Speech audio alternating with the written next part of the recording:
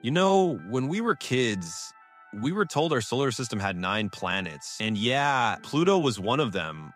But guess what? There was actually a time when we had 10. Mercury, Venus, Earth, Mars, Jupiter, Saturn, Uranus, Neptune, Pluto, and Eris. Eris. Most people don't even remember that name. It's super far from the sun, so far that its atmosphere freezes and its orbit absolutely wild. Sometimes it gets closer to the sun than Pluto, and sometimes twice as far. Eris was discovered in 2005, and when astronomers saw it, they were like, wait, what? It was almost the same size as Pluto. That changed everything.